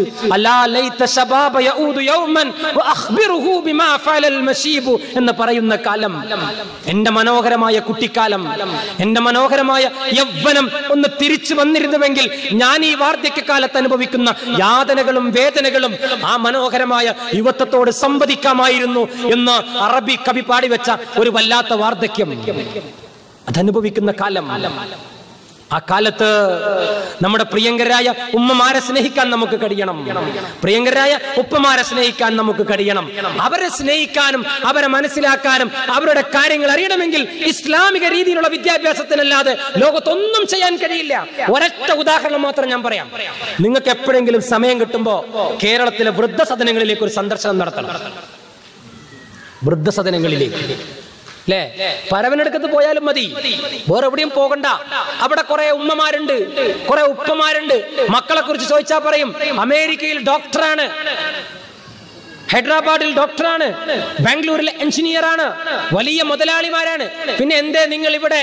അവരുടെ ജീവിതത്തിന്റെ തിരക്കിനിടയിൽ ഞങ്ങളെ നോക്കാൻ സമയമില്ല എന്ന് കരുതിയിട്ടാണ് അവരങ്ങൾ ഇവിടെ കൊണ്ടാക്കിയത്. മരണം കാത്തു കഴിയുന്ന വയോധികരായിട്ടുള്ള ആളുകൾ. വെറും ഭൗതിക വിദ്യാഭ്യാസം കൊടുത്താലോ? ആ തലത്തിലേക്കാണ് മക്കൾ മാറുക, ആ തലത്തിലേക്കാണ് മക്കൾ കടന്നു പോവുക, ആ തലത്തിലേക്കാണ് അവർ വരിക. ഭാവിയിൽ ഉപ്പാനോടുള്ള കടമകളെ കുറിച്ച് അറിയില്ല, ഉമ്മാനോടുള്ള കടമകളെ കുറിച്ച് അറിയില്ല, പിതാവിനോടുള്ള കടമകളെ കുറിച്ച് അറിയില്ല, നാട്ടുകാരോട് മഹല്ലുകാരോട് സാമൂഹിക പരിസ്ഥിതിയോടുള്ള കടമകളെ കുറിച്ച് അറിയില്ല. ആ കടമകളെ കുറിച്ചൊക്കെ അറിയണമെങ്കിൽ ദീനിയായിട്ടുള്ള ബോധത്തോട് കൂടി വളരണം. നമ്മളെ കുട്ടികൾ മദ്രസയിൽ പോയി പഠിക്കുന്നുണ്ടല്ലോ. എന്താ സംഭവിക്കൽ? 10ാം ക്ലാസ് വരെ മദ്രസയിൽ പോയ കുട്ടികൾ ആ 10ാം ക്ലാസ് മദ്രസ കഴിയലോടുകൂടി സ്കൂളിൽ +2 കഴിഞ്ഞു, പിന്നെ അവൻ ഡിഗ്രിക്ക് പോവാണ്. ആ സമയത്ത് മദ്രസയില്ല. അവന്റെ മനസ്സിലേക്ക് ആദ്യത്തെ തോന്നൽ വന്നു, ഇന്നെ നോക്കാൻ ഉസ്താദില്ല, ഉസ്താദിന്റെ ബന്ധം ഒഴിവായി, പിന്നെ ആരും എന്നെ ശ്രദ്ധിക്കാനില്ല, എനിക്ക് തോന്നുന്നത് പോലെയാവാം. അങ്ങനെയാകുന്നത് കൊണ്ടാണ് ചെറുപ്പക്കാർ കഞ്ചാവിലേക്ക് പോകുന്നത്. നിങ്ങൾ ഭാഗ്യവാന്മാരാണ്. നിങ്ങൾ ത്വയ്ബയിലേക്ക് നിങ്ങളെ മക്കളെ അയക്കുമ്പോ രാത്രിയുടെ യാമങ്ങളിൽ നിങ്ങൾക്ക് നെഞ്ചത്ത് കൈവച്ചുകൊണ്ട് സമാധാനത്തോടെ കടന്നുറങ്ങാം. കാരണം എന്റെ മകൻ ത്വയ്ബയിലാണ്, എന്റെ മകൻ പഠിക്കുന്നത് കാസർഗോട്ടിന്റെ മദീനയുടെ വസന്തം ത്വയ്ബയിലാണ്. അതുകൊണ്ട് എന്റെ മകൻ കഞ്ചാവിലേക്ക് പോവില്ല. അവിടെ മഹാരഥന്മാരായ ഉസ്താദുമാർ കണ്ണും കാതും കൂർപ്പിച്ച് എന്റെ മകനെ സാമൂഹിക നവോത്ഥാനത്തിന്റെ പ്രക്രിയകളിലേക്ക് വിദ്യാഭ്യാസപരമായ ഒരു വലിയ സംവിധാനത്തെ കൊണ്ടുവന്ന് മാറ്റിയെടുക്കുന്ന ഒരു സ്ഥാപനത്തിൽ എന്റെ പൊന്നുമകൾ പൊന്നുമോൻ പഠിക്കുമ്പോ അവൻ കഞ്ചാവിലേക്ക് പോവില്ല. 15 വയസ്സ് മാത്രം പ്രായമുള്ള ചെറുപ്പക്കാരൻ. ആ ഉമ്മക്ക് ആ മനോഹരമായ കവിൾത്തടത്തിൽ ചുംബനം നൽകി മതിയായിട്ടുണ്ടാവില്ല, ഉപ്പക്ക് സ്നേഹിച്ച് മതിയായിട്ടുണ്ടാവില്ല. അറിയണം നിങ്ങൾ, ജംഷീർ എന്ന് പറയുന്ന 15 വയസ്സുകാരൻ കാസർഗോട്ടെ സ്ഥാപനത്തിൽ ഏതോ ഒരു സ്കൂളിൽ പഠിക്കുന്ന ചെറുപ്പക്കാരൻ, നമ്മുടെ തൊട്ടടുത്ത സ്കൂളിൽ പഠിക്കുന്ന ചെറുപ്പക്കാരൻ കഞ്ചാവിന്റെ വലയിൽ അകപ്പെട്ട് ആ കുട്ടി കഞ്ചാവ് വലിച്ചെന്നൊന്നും ഞാൻ വിശ്വസിക്കുന്നില്ല, അതിന് പോയിട്ടുണ്ടൊന്നും ഞാൻ വിശ്വസിക്കുന്നില്ല. അങ്ങനെ ആവരുത് എന്ന് ആത്മാർത്ഥമായി പ്രാർത്ഥിക്കുന്നു. പക്ഷേ ആരുടെയൊക്കെ കള്ളക്കളികളിൽ കുടുങ്ങിപ്പോയി അവന്റെ ജീവിതമാണ് നഷ്ടമായത്. എത്ര വേദനിച്ചിട്ടുണ്ടാകും നൊന്ത് പ്രസവിച്ച ഉമ്മ, എത്ര കരഞ്ഞിട്ടുണ്ടാകും. നിങ്ങൾ അറിഞ്ഞു നോക്കിയേ, നമ്മളെ മക്കളെ പഠിപ്പിക്കണ്ടേ? അവര് സ്കൂൾ വിട്ടു വരുമ്പോ അവന്റെ ബാഗ് ഒന്ന് പരിശോധിക്കണ്ടേ? അവനോട് ചോദിക്കണം, തലവേദനയുണ്ട് എന്ന് നിങ്ങളുടെ മകൻ പറഞ്ഞ് കട്ടിലേക്ക് കിടക്കാൻ പോകുമ്പോ പ്രിയപ്പെട്ട ഉമ്മ അവന്റെ പിന്നാലെ പോയിട്ട് അവന്റെ മുഖമൊന്ന് മണപ്പിച്ച് നോക്കണം. മറക്കരുത് നിങ്ങൾ. അവന്റെ വാസനയിൽ, അവന്റെ രൂപത്തിൽ, അവന്റെ ഭാവത്തിൽ, അവന്റെ ഇരുത്തത്തിൽ മാറ്റമുണ്ട് എന്ന് കണ്ടാൽ പ്രിയപ്പെട്ട ഉപ്പാനോട് വിളിച്ചു പറയണം, എന്റെ മോന്റെ സ്വഭാവത്തിൽ മാറ്റമുണ്ട്. നാട്ടുകാരോട് പറയണ്ട അല്ലേ? അങ്ങനെ കണ്ട നാട്ടുകാരോട് പറയണ്ട. ഉപ്പ ഉമ്മയും വരിക, മകനൊരു റൂമിൽ വിളിച്ചിരുത്ത, എന്നിട്ട് ചോദിക്കേണ്ട മോന്റെ പ്രശ്നം എന്താണ്. കുറെ കഴിയുമ്പോ ആദ്യം ഒന്നും പറയില്ല, ആദ്യം കുറെ ദേഷ്യപ്പെടും. നിങ്ങൾ ദേഷ്യപ്പെടരുത്. വാതിലടച്ച് കുറ്റിയിട്ട് കുറെ നേരം ഇങ്ങനെ സംസാരിക്കുമ്പോ ഒടുവിൽ ഹൃദയം വിങ്ങിപ്പൊട്ടി പൊട്ടിക്കരഞ്ഞവൻ പറയും, ഉപ്പാ എനിക്ക് തെറ്റുപറ്റി എന്ന് പറയും. അവനെ തല്ലരുതേ, അവനെ വേദനിപ്പിക്കരുതേ, അവനെ മാറോട് ചേർത്തിട്ട് പറയണം, മകനെ ഈ പ്രായം എന്ന് പറയുന്നത് കൗമാര പ്രായമാണ്, തെറ്റുകൾ സംഭവിക്കാൻ പോകുന്ന പ്രായമാണ്. അതുകൊണ്ട് എന്റെ മകൻ സംഭവിച്ചു പോയ തെറ്റുകൾ ഇവിടെ മറക്കണം. ഉമ്മയും ഉപ്പയും പൊരുത്തപ്പെട്ട് തന്നിരിക്കുന്നു, എന്റെ മകൻ നന്മയിലേക്ക് വരണമെന്ന് പറഞ്ഞു കൊടുക്കാൻ എന്റെ പ്രിയപ്പെട്ട ഉപ്പ നിങ്ങൾക്ക് കഴിയുമ്പോഴാണ് അവർ നന്മയിലേക്ക് വരിക. നിങ്ങൾ ആലോചിച്ച് നോക്കിയേ അല്ലേ? നമ്മുടെ പെൺകുട്ടികളോ, ചില ഉമ്മമാരൊക്കെ പറയാറുണ്ട്, എന്റെ മോള് ഭയങ്കര ഉഷാറാണ് മാഷേ. എന്തേ? ആൺകുട്ടികൾ തോന്നിടത്തൊക്കെ പോയി കളിച്ച് പ്രാന്ത് കളിച്ചിട്ട് വരും. പിന്നെയോ മോക്കൊരു പണിയില്ല. ഒരു 8 മണിയാകുമ്പോൾ അവള് വാതിലടച്ച് കൂടിയാ പിന്നെ രാവിലെ തുറക്കുള്ളൂ. അതുകൊണ്ട് എന്റെ മോൾ എവിടെയും പോകില്ല, അൽഹംദുലില്ലാ എന്നാണ് ഉമ്മ പറയാ. പോകുന്ന സമയത്ത് ഒരു ചെറിയ പ്രശ്നമുണ്ട്. എന്താ പ്രശ്നം? അലറാം വെക്കാനെന്ന് പറഞ്ഞ് മൊബൈൽ ഫോൺ കൊണ്ടുപോയിട്ടുണ്ട്. എന്തിന്? രാവിലെ എണീക്കാൻ, അലറാം വെക്കാൻ. ആ വാതിൽ ചവിട്ടിപ്പൊളിച്ചകത്ത് കിടക്കണേ ഉമ്മ. എത്ര ഉപ്പമാർക്കറിയാം മകളുടെ മൊബൈൽ ഫോണിന്റെ പാസ്വേഡ്? അറിയോ? മക്കളുടെ മൊബൈൽ ഫോണിന്റെ പാസ്വേഡ് അറിയുന്ന ആളുകളൊന്ന് കൈപ്പൊക്കിയ. അത് അറിഞ്ഞാൽ നിങ്ങൾക്ക് ഡോക്ടറേറ്റ് കിട്ടും, അത് ഉറപ്പാണ്. കാരണം നിങ്ങൾക്ക് വരക്കാൻ പറ്റൂല. ആകാശത്തുള്ള 8 നക്ഷത്രങ്ങളൊക്കെ ഉണ്ടാവും ആ എന്താണ് പാസ്വേഡിൽ. തുറക്കാൻ പറ്റൂലല്ലോ, തുറന്നാൽ തന്നെ ബോധം കെട്ടുപോകും അല്ലേ? നമ്മളെ കുട്ടികൾ ഭയങ്കര ഉഷാറല്ലേ? നമ്മളെ കുട്ടികൾ എന്താണ്, ആദ്യം മലയാളം സീരിയലായിരുന്നു, ഇപ്പൊ അതൊക്കെ വിട്ട് ഹിന്ദി സീരിയൽ കുറെ കാലം കളിച്ചിരുന്നു അല്ലെ? ഒരു വിനോദം മറ്റു ടീമൊക്കെ ഉണ്ടായിരുന്നു. ഇപ്പൊ അതൊക്കെ ഒഴിവാക്കിയിട്ട് എവിടെ പോയാണ്? അതൊക്കെ ഒഴിവാക്കിയിട്ട് ഇപ്പൊ കൊറിയൻ സിനിമകൾക്ക് പിറകെയാണ്. അതിന് പിറകെയാണ് നമ്മുടെ ചെറുപ്പം. അപ്പൊ ഈ രാത്രി ഫോൺ കൊണ്ടുപോകുന്ന മകളെ ഒന്ന് പരിശോധിക്കണം. ആരോടാണ് ചാറ്റ് ചെയ്യുന്നത്?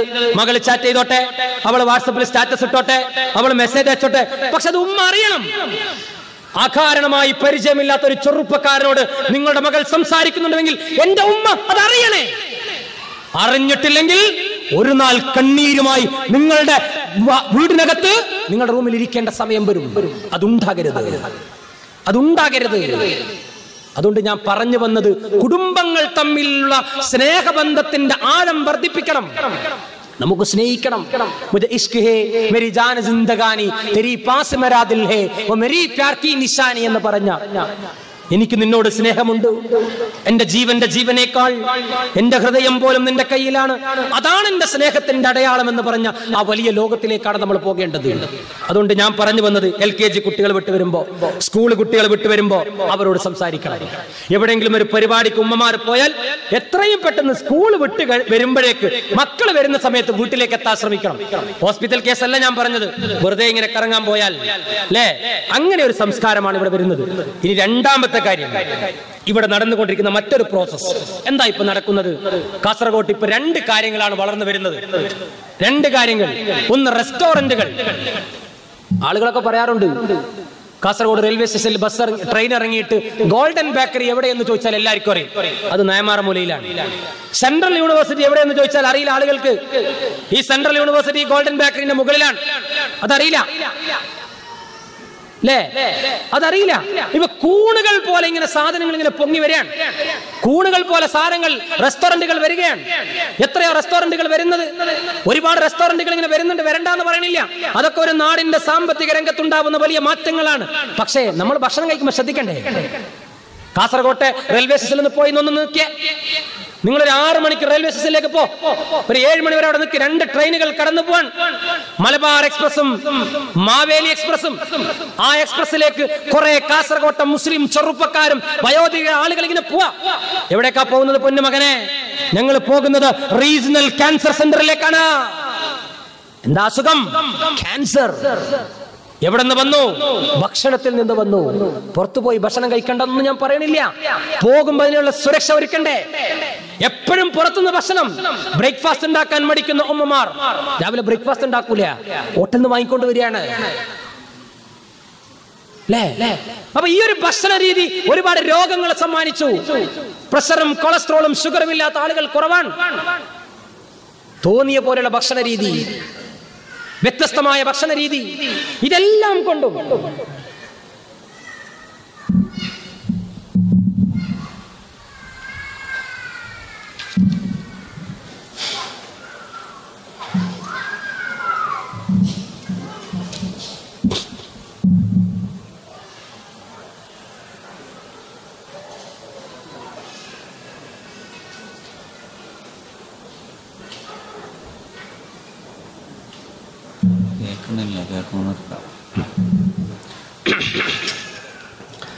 ഈ ഭക്ഷണ രീതി അതൊരു പ്രശ്നമാണ്. അപ്പൊ അതിലൊക്കെ ഒരു മാറ്റം വരുത്തണം.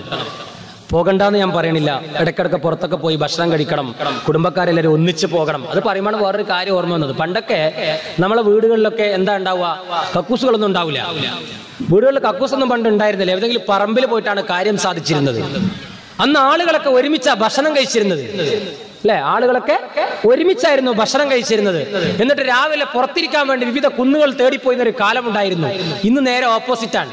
വിവിധ സ്ഥലങ്ങളിൽ നിന്ന് ഭക്ഷണം കഴിക്കുന്നു, എല്ലാവരും ഒരു കക്കൂസിലേക്ക് പോകുന്നു അല്ലേ? നമ്മുടെ പ്ലാനിംഗ് എന്നൊക്കെ പറഞ്ഞാൽ എന്തോരം പ്ലാനിംഗ് ആണ്. ചില ആളുകൾ വീടൊക്കെ ഉണ്ടാക്കുമ്പോൾ ഒരു പ്ലാനിങ്ങും ഇല്ല. 12 കക്കൂസുകളൊക്കെ ഉണ്ടാകും ആ വീട്ടിനകത്ത്, 12 ടോയ്ലറ്റുകൾ. ചിലപ്പോൾ ആളുകൾ പറയും അതൊക്കെ സൗകര്യമല്ല മാഷേ. ഈ 12 കക്കൂസിൽ ഒരിക്കലെങ്കിലും നിങ്ങൾക്ക് മൊത്തമായിട്ട് പോകാൻ പറ്റിയിട്ടുണ്ടോ? ആ 12 ടോയ്ലറ്റിൽ നിങ്ങൾ ഒരിക്കലെങ്കിലും പോയിട്ടുണ്ടോ? വീടിന്റെ എല്ലാ മുറികളിൽ നിങ്ങൾ കിടന്നുറങ്ങിയിട്ടുണ്ടോ? വീടിന്റെ ബാൽക്കണിയിൽ എപ്പോഴെങ്കിലും ഇരുന്ന് സംസാരിച്ചിട്ടുണ്ടോ? 40 വർഷം പണിയെടുത്ത് തീരാത്ത അത്ര കടത്തിലാണ് വീടിന്റെ പ്ലാനിംഗ് ഉണ്ടാക്കുക. ആ വീടിന്റെ പണിയൊക്കെ തീർന്നു വരുമ്പോഴേക്ക് മൂപ്പർക്ക് വയ്യാതായി, മൂപ്പർക്ക് പ്രഷർ കൂടി, ഷുഗർ കൂടി, ഹോസ്പിറ്റലിലേക്ക് കൊണ്ടുപോകാൻ ഒരു രാത്രി പോലും കിടന്നുറങ്ങാൻ പറ്റാതെ യാത്രയായി പോകുന്ന ആളുകളുണ്ട്. അള്ളാഹു കാത്തുരക്ഷിക്കുമാറാവട്ടെ. നമ്മളെ പ്ലാനിംഗ് ഒക്കെ അങ്ങനെയല്ലേ? വലിയ ബിഗ് ബജറ്റ് ചിന്തകളാണ് അല്ലെ? കുട്ടികളൊക്കെ 12:30 മണിയായി. കാരണം 10, 9:45, 9:30 ഇവിടെ എത്തിയ രക്ഷിതാക്കളുണ്ടാവും. അവർക്കറിയില്ലല്ലോ 3-3.5 മണിക്കൂറായി. അതുകൊണ്ട് കുട്ടികളൊക്കെ എന്താണ് കരഞ്ഞു തുടങ്ങിയിട്ടുണ്ടാവും. പാല് കൊടുക്കേണ്ട കുട്ടികളൊക്കെ ഉണ്ടാവും. പാല് കൊടുക്കേണ്ട ഉമ്മമാരൊക്കെ ഉണ്ടെങ്കിൽ എണീറ്റ് പോവാട്ടാ, കുഴപ്പമൊന്നുമില്ല. ആ കുട്ടിക്ക് ആദ്യം കൊടുക്കാളുകൾ കൊടുത്തിട്ട് വരും. ഇതൊക്കെ സൗകര്യങ്ങൾ ഉണ്ടാവുന്നതാണ് ഞാൻ വിചാരിക്കുന്നത്. അല്ലാതെ ആ കുട്ടി കരച്ചിൽ നിർത്തൂല. നിങ്ങൾ എന്ത് പാട്ട് പാടിയിട്ടും കാര്യമില്ല, ഓന് കിട്ടേണ്ടത് കിട്ടണം. അതുകൊണ്ട് നിങ്ങൾ അതൊക്കെ പോയി കൊടുത്തിട്ട് വരി. ഞാൻ അവസാനിപ്പിക്കാൻ വേണ്ടി പോവാണ്. മക്കള് കരയും, പറഞ്ഞിട്ട് കാര്യമില്ലല്ലോ. നമ്മളിവിടെ പ്രസംഗാന്ന് കുട്ടിയൊക്കെ അറിയോ? ഇവിടെ വലിയ തൊയ്ബന്റെ പരിപാടി നടക്കാണ്, ഞങ്ങൾ മിണ്ടാതിരിക്കണം. പിള്ളേർക്കറിയില്ല, അവർ കരഞ്ഞോട്ടെ, അതവരുടെ ആനന്ദമാണ്, അത് അവരുടെ അവകാശമാണ്. അത് വകവെച്ച് കൊടുക്കണം. അതിൽ നമുക്ക് അരോചകമൊന്നുമില്ല. അതുകൊണ്ട് ആ കുട്ടികളെ കരയുന്ന ഉമ്മമാർക്കൊക്കെ എന്താണ്, ഇയാൾ എണീറ്റ് പോയാൽ എന്ത് വിചാരിക്കും എന്നൊന്നും വിചാരിക്കണ്ട. എണീറ്റ് പോകുന്ന ആളുകളൊക്കെ പോവാം അല്ലെ? ഇനി ക്ലാസ് എന്താണ് കേൾക്കാൻ പറ്റിയിട്ടില്ല, ലൈവ് ഉണ്ട്, പിന്നെ വെച്ച് കേട്ടാലും മതി, കുഴപ്പമില്ല. അതുകൊണ്ട് ഞാൻ പറഞ്ഞു വന്ന ആ ഒരു സംഭവം നിങ്ങൾ എല്ലാവരും മനസ്സിലേക്ക് കൊണ്ടുവരിക. നന്മയുടെ വലിയ ഒരു നന്മയുടെ പൂങ്കാവനമായി മാറാൻ നമുക്ക് കഴിയണം. സ്നേഹവും സൗഹൃദവും ഒക്കെ ജ്വലിച്ചു നിൽക്കുന്ന മതങ്ങളുടെ ഇസങ്ങളുടെ ചിന്തകൾക്കപ്പുറത്ത് നമ്മളെല്ലാവരും മനുഷ്യരാണ് എന്ന് ചിന്തിക്കുന്ന, പഴയ അയൽവാസി ബന്ധങ്ങളെ മാനിക്കുന്ന, കുടുംബ ബന്ധങ്ങളെ മാനിക്കുന്ന, വലിയവരെ മാനിക്കുന്ന ഒരു ലോകത്തേക്കാണ് നിങ്ങൾ കടന്നു വന്നിട്ടുള്ളത്. അതുകൊണ്ട് ഞാൻ മനസ്സിലാക്കിയെടുത്തോളം ത്വയ്ബ ഒരു അത്ഭുതമായി മാറുന്നത് കൊണ്ടാണ്. 2ാമത്തെ വർഷമാണ് തുടങ്ങിയിട്ട്. 2ാമത്തെ വർഷമാകുമ്പോഴേക്കും ഇത്രയും വിദ്യാർത്ഥികളും പാരന്റ്സും ഇവിടെ വന്നത് എന്തുകൊണ്ടാണ്? ഒറ്റ കാര്യം കൊണ്ടാണ്. ഒരേ ഒരു കാര്യമാണ് ഇവിടുത്തെ പാരന്റ്സ് ഇവിടെ വരാൻ കാരണം. ഉള്ളിലെ ഭയം, ഉള്ളിലെ വല്ലാത്തൊരു നെരിപ്പോട്. എന്റെ മകൻ, എന്റെ മകൾ മോശമായി പോകരുത്. അള്ളാഹു നിങ്ങൾ അനുഗ്രഹിക്കും, ഒരു സംശയവുമില്ല. നിങ്ങൾ ആലോചിച്ച് നോക്കിയേ, ഒരു ഹാഫിളായ ആള് 40 ആളുകളെ സ്വർഗത്തിലേക്ക് ശുപാർശ ചെയ്യാമെന്നാണ്. നിങ്ങളുടെ മകൻ, മകൾ ഹാഫിളാവുന്നു അല്ലേ? അതോടൊപ്പം തന്നെ ഭാവിയിൽ പഠിച്ച് ഡോക്ടറൊക്കെ ആവുന്നു, എഞ്ചിനീയർ ആവുന്നു, പറയാലോ. അൽ ഹാഫിൾ ഡോക്ടർ അല്ലെ, മുഹമ്മദ് റഫീഖ് MBBS. ആലോചിക്കേ, അത്ഭുതമാണ്. MBBS പാസ്സായ എന്റെ മകൻ ഹാഫിളാണ്. ആ കുട്ടി പിന്നെ മോശമായതൊന്നും പോവില്ല, നല്ല ചികിത്സകൾ ഉണ്ടാകും. വർത്തമാന കാലത്ത് ഡോക്ടർമാർ എങ്ങനെയെങ്കിലും രോഗികളെ പിരിഞ്ഞ് പൈസ ഉണ്ടാക്കാൻ നോക്കുന്ന കാലത്ത് ഹാഫിളായ ഡോക്ടർമാർ അവരുടെ ധർമ്മം വിട്ട് കളിക്കൂല. അവർ നല്ല എഞ്ചിനീയർമാരുണ്ടാവട്ടെ, എല്ലാം ഉണ്ടായിക്കോട്ടെ, ഒരു കുഴപ്പമില്ല. അതുകൊണ്ട് ത്വയ്ബയിലേക്ക് വരുന്നത് ഇവിടെ ധാർമ്മിക ബോധം കിട്ടാൻ വേണ്ടിയിട്ടാണ്. ഇസ്ലാമിക വിദ്യാഭ്യാസത്തിന്റെ ചട്ടക്കൂടുകൾ അൽഹംദുലില്ലാ പറയുന്നത് കേട്ടു. 4ഉം 5ഉം വയസ്സായ കുട്ടികൾ, 4ഉം 5ഉം ക്ലാസ്സിലൊക്കെ പഠിക്കുന്ന കുട്ടികൾ തഹജ്ജുദ് നിസ്കരിക്കുകയാണ്. ആലോചിച്ച് നോക്കിയേ, അവർ തഹജ്ജുദ് നിസ്കരിക്കുന്നു, സുബഹി നിസ്കരിക്കുന്നു, ളുഹർ നിസ്കരിക്കുന്നു, അസ്ർ നിസ്കരിക്കുന്നു, ഇശാ നിസ്കരിക്കുന്നു, അതിനിടയിൽ സുന്നത്ത് നിസ്കരിക്കുന്നു, തസ്ബീഹുകൾ ചൊല്ലുന്നു. ജീവിതം വർണ്ണ മനോഹരമാകുന്നു. മരണത്തിന് ശേഷമാണ് ജീവിതം എന്ന് വിശ്വസിക്കുന്ന ആളുകളായതുകൊണ്ട് തന്നെ അത് തന്നെയാണ് നന്മ. അവർ ചെയ്യുന്ന ഓരോ നന്മയും പിതാവിലേക്ക് വന്നു ചേരും.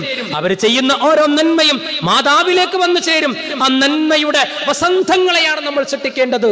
ധാർമ്മിക വിദ്യാഭ്യാസം ഉണ്ടാവട്ടെ, ഇസ്ലാമിനെ കുറിച്ച് പഠിക്കട്ടെ, നിസ്കാരത്തെ കുറിച്ച് പഠിക്കട്ടെ, അവർ സ്വയം പേടിക്കട്ടെ. CC ക്യാമറകളെയല്ല ഭയക്കേണ്ടത്. നേരത്തെ നജീബ് സാർ സൂചിപ്പിച്ച അല്ലാഹുവിനെയാണ്. അല്ലാഹു റബ്ബുസ് സമാവാതി വൽ എന്ന് പറഞ്ഞ ഈ ലോകത്തെ ഭൂമിയെ സൃഷ്ടിച്ച ഖാലിഖായ അല്ലാഹുവിനെയാണ്.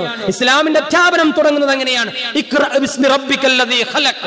നിങ്ങൾ വായിക്കുക, നിങ്ങളെ സൃഷ്ടിച്ച നാഥന്റെ പേരിൽ നിങ്ങൾ വായിക്കണമെന്ന് പറഞ്ഞുകൊണ്ട് യു ഷുഡ് റീഡ്, റിസർച്ച് എന്ന് പറയുന്ന ഇസ്ലാമിന്റെ അധ്യാപനത്തെ, ഉത്ലുബുൽ ഇൽമ വലൗ ബിസീൻ, നിങ്ങൾ ചൈനയിൽ പോയിട്ടെങ്കിലും വിദ്യാഭ്യാസം നേടണമെന്ന് പറഞ്ഞ ആ ഇസ്ലാമിന്റെ അധ്യാപനത്തെ, ലോകത്തിന് ഒരുപാട് നന്മകളെ സമ്മാനിച്ച വലിയ വലിയ മഹാരഥന്മാരായ പണ്ഡിതന്മാരെ, വലിയ വലിയ സൂഫി വര്യന്മാരെ സമ്മാനിച്ച ആ ഇസ്ലാമിന്റെ പിൻതലമുറക്കാരായി നമ്മുടെ മക്കൾ മാറട്ടെ. അവർ നല്ല വാസന പരത്തുന്ന ആളുകളായി മാറട്ടെ. എല്ലാത്തിനെയും ഉള്ളത് കൊണ്ട് തൃപ്തിപ്പെട്ട് ജീവിക്കാൻ പഠിക്കുന്ന മക്കളായി മാറട്ടെ. ദീവാനു ഷാഫിയിൽ ലോകത്തെ വിസ്മയിപ്പിച്ച അൽ ഹാഫിൾ ഷാഫി ഇമാം പറഞ്ഞ ഒരു വാചകമുണ്ട്, ഇദാ മാ കുൻത ദാ ഖൽബിൻ കനുഇൻ ഫഅൻത ഫമാലികു ദുനിയ സവാഉ. ഉള്ളത് കൊണ്ട് തൃപ്തിപ്പെട്ടുകൊണ്ട് ജീവിക്കാൻ നീ പഠിച്ചാൽ നീയും ഈ ലോകത്തിലെ രാജാവും തുല്യനാണ് എന്ന് ഷാഫി ഇമാം പറഞ്ഞു വെച്ച ഒരു വലിയ അധ്യാപനമുണ്ട്. ആ അധ്യാപനം മക്കളെ പഠിപ്പിക്കണം. ഇസ്രാഫ് മക്കളെ പഠിപ്പിക്കരുത്. മോശമായ കാര്യങ്ങൾ മക്കളെ പഠിപ്പിക്കരുത്. തിന്മയായ കാര്യങ്ങൾ മക്കളെ പഠിപ്പിക്കരുത്. ഉസ്താദുമാർ പറഞ്ഞു തരുന്ന കാര്യങ്ങൾ ജീവിതത്തിൽ പകർത്തി നാളെ മരണപ്പെട്ട് കൊണ്ടുപോയി നിങ്ങളുടെ പള്ളിയുടെ ഖബറിന്റെ അങ്കണത്തിൽ വെച്ച് മൈലാഞ്ചി ചെടികൾക്ക് താഴെ നിങ്ങൾ വിശ്രമം കൊള്ളുമ്പോ നിങ്ങളുടെ പൊന്നുമോൻ നിങ്ങളുടെ പൊന്നുമകൾ വന്നിട്ട് എന്റെ വാപ്പാക്ക് പുറത്തു കൊടുക്കണേ എന്ന് പ്രാർത്ഥിക്കാനുള്ള അവസരത്തിലേക്ക് നിങ്ങളെ മക്കളെ വളർത്തിക്കൊണ്ടുവരാനാണ് ത്വയ്ബ നിങ്ങളെ സ്വാഗതം ചെയ്യുന്നത്. നിങ്ങളെ ക്ഷണിക്കുന്നതിനാണ്. അത് കഴിയുമെന്ന് ഞാൻ വിശ്വസിക്കുന്നു. ബഹുമാന്യനായ വി.കെ. മുസ്താഖ് ദാരിമി ജീവിതത്തിന്റെ ഒരാളുടെ അടയാളപ്പെടുത്തൽ കണ്ടാൽ അറിയാം, ഒരാളുടെ സംസാരം കണ്ടാൽ അറിയാം, ഒരാളുടെ ജീവിതത്തിന്റെ രൂപം കണ്ടാൽ അറിയാം എങ്ങനെയാണ് അയാൾക്ക് സാമൂഹ്യമായ മാറ്റം ഉണ്ടാക്കാൻ കഴിയുക. അതുണ്ടാക്കാൻ നമുക്ക് കഴിയും. ചെറുപ്പക്കാരായ ഒരു പറ്റം ആളുകൾ, ചെറുപ്പക്കാരായ ദാറുൽ ഇസ്ലാമിക് യൂണിവേഴ്സിറ്റിയിൽ നിന്ന് ബിരുദം വാങ്ങിയ, ഇസ്ലാമിക ക്യാമ്പസുകളിൽ നിന്ന് ബിരുദം വാങ്ങിയ ഒരു പറ്റം ചെറുപ്പക്കാർക്ക് അത്ഭുതം വിരിയിക്കാൻ കഴിയുമെന്ന കാര്യത്തിൽ ഒരു മാറ്റവും ഇല്ല. കാരണം അർശിന്റെ തണൽ ലഭിക്കുന്ന കൂട്ടത്തെ കുറിച്ച് പറഞ്ഞപ്പോ അവന്റെ യൗവനത്തെ ക്രിയാത്മകമായി ഉപയോഗപ്പെടുത്തിയ ആളുകളാണ്, അള്ളാഹുവിനെ ഭയന്ന് ജീവിച്ച ആളുകൾക്കാണ് ഒരു കൂട്ടത്തെ കുറിച്ച് പറഞ്ഞത്. എന്ന് പറഞ്ഞ രണ്ട് കാര്യങ്ങളെ കുറിച്ച് മനുഷ്യൻ അശ്രദ്ധനാണ്. അവന്റെ ആരോഗ്യം, അവന്റെ ഒഴിവ് സമയം എന്ന് പറഞ്ഞ ആ ആരോഗ്യകാലത്തിലേക്ക് നമ്മൾ തിരിച്ചു പോകുമ്പോ എന്റെ പ്രിയപ്പെട്ട ഉപ്പമാരെ, എന്റെ പ്രിയപ്പെട്ട ഉമ്മമാരെ, എനിക്ക് പറയാനുള്ളത് നിങ്ങളുടെ മക്കളെ സ്നേഹിക്കുക, നിങ്ങളുടെ മക്കളെ മനസ്സിലാക്കുക, അവരുടെ മനസ്സിനെ വായിച്ചെടുക്കുക, അവർക്ക് ധാർമ്മിക ബോധത്തിന്റെ വിദ്യാഭ്യാസത്തെ കൊടുക്കുക. അവൻ തെറ്റിലേക്ക് പോകുമ്പോ സ്നേഹത്തോടെ അവനെ ശാസിക്കുക. അവൻ കിടന്നുറങ്ങുന്ന സമയത്ത് അവന്റെ ബാഗ് ഒന്ന് ചെക്ക് ചെയ്യണേ, അവന്റെ കാര്യങ്ങളെ കുറിച്ചൊന്ന് നിരീക്ഷിക്കണേ, അവന്റെ അധ്യാപകനോട് ഇടയ്ക്കിടെ ഒന്ന് ചോദിക്കണേ, നിങ്ങളുടെ മകളുടെ കാര്യത്തിൽ ശ്രദ്ധപ്പെടുത്തണേ, നിങ്ങളുടെ മകൾക്ക് എല്ലാ കാര്യങ്ങളും പഠിപ്പിച്ചു കൊടുക്കണേ. നന്മയുടെ കാര്യങ്ങൾ, അതേപോലെ തന്നെ ദീനിന്റെ കാര്യങ്ങൾ എല്ലാം പഠിപ്പിച്ചു കൊടുത്ത് ഉമ്മയും ഉപ്പയും മക്കളും സ്നേഹത്തോടെ തോളോട് തോളൊരുമിയിട്ട് ഒരു വീടിനെ വസന്തമാക്കി ജീവിക്കാൻ അള്ളാഹു നമ്മൾ അനുഗ്രഹിക്കുമാറാവട്ടെ.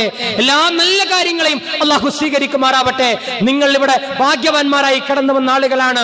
നിങ്ങളുടെ മക്കളുടെ കാര്യത്തിൽ നിങ്ങൾക്ക് ബേജാറുള്ളത് കൊണ്ടാണ്, അവർ നല്ല രൂപത്തിൽ മാറണമെന്നുള്ള ചിന്തയുടെ ഭാഗമായിട്ടാണ് നിങ്ങൾ കടന്നു വന്നത്. അള്ളാഹു സ്വീകരിക്കുമാറാവട്ടെ. സ്നേഹാഭിവാദ്യങ്ങളോടെ അസ്സലാമു അലൈക്കും വറഹ്മത്തുള്ളാഹി.